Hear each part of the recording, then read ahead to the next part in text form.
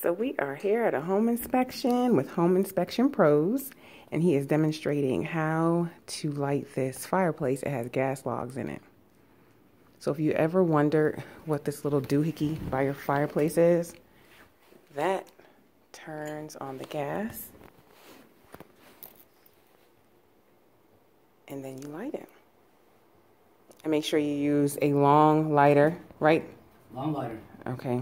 Don't try to put a match. Oh, long matches. Long matches, okay. If you do the matches, leave it in there and walk away. Okay. And then you can position these however you want to, but that's what you have. All right. Now you got to turn off the light. Ooh. How much gas does it burn? I wonder. See how the Oh, bottom? yeah, the bottom. Okay. Yeah. All right, before you answer his question, so what do you do when you're like done using it? Just turn off the gas? You did it again? Yeah. So you just turn turn it off. All the way off till it stops. But with this, if you don't want to turn it up so high, keep it lower. Well, it burn gas, yeah, you're going to burn gas, but it ain't no more than what your water heater's doing right now. Okay. Okay.